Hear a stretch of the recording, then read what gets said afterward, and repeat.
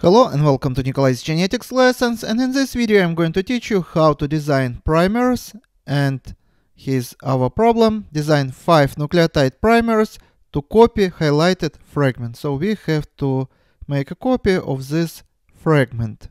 First of all, let's separate this double-stranded DNA, and now we have one strand of the DNA and another complementary strand of the DNA.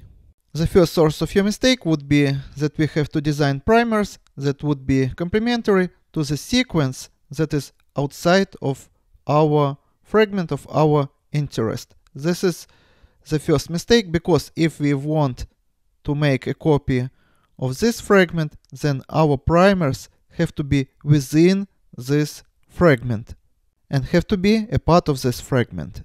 Rule number 1. In order to design forward primer, we have to start with 5' end. So in our two strands of the DNA, we see that bottom strand starts here with 3'. So let me underline it, 3' end.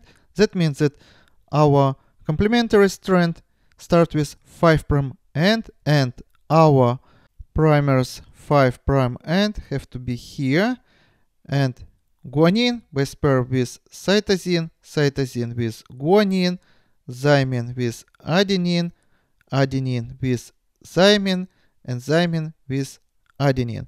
So this is going to be, and here we are going to have 3' end, and new strand are going to grow in this direction. And as you see, new strands 3' end are going to be here.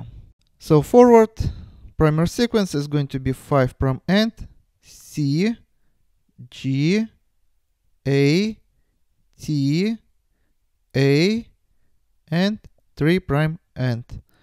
As for the reverse primer sequence, again, new strand of the DNA only grows from 5' end to 3' end. So 5' end of the primer is going to be here, and the first base is going to be cytosine, then guanine, then thymine, then adenine, and adenine. So we have 5 base pairs.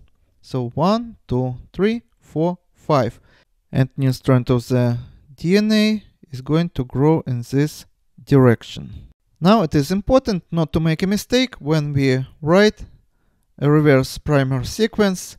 We are not starting with 3' end and go into the direction of 5' end.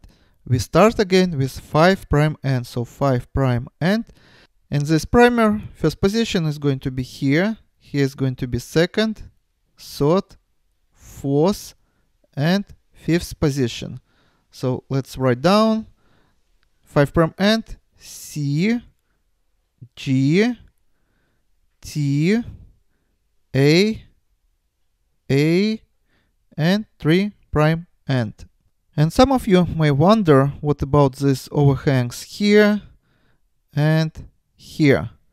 These artifacts might be present, but in very small quantities. For example, 0.0001% of all our product in PCR can be the product with such overhangs, but 99.999999% of our PCR product are going to be just this fragment highlighted with green.